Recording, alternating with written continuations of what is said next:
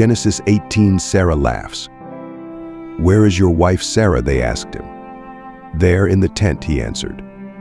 The Lord said, "I will certainly come back to you in about a year's time, and your wife Sarah will have a son." Now Sarah was listening at the entrance of the tent behind him.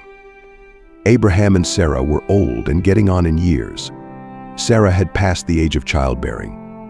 So she laughed to herself, "After I have become shriveled up, and my Lord is old, will I have delight?" But the Lord asked Abraham, "Why did Sarah laugh, saying, 'Can I really have a baby when I'm old?'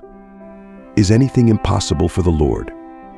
At the appointed time I will come back to you, and in about a year she will have a son." Sarah denied it. "I did not laugh," she said, because she was afraid.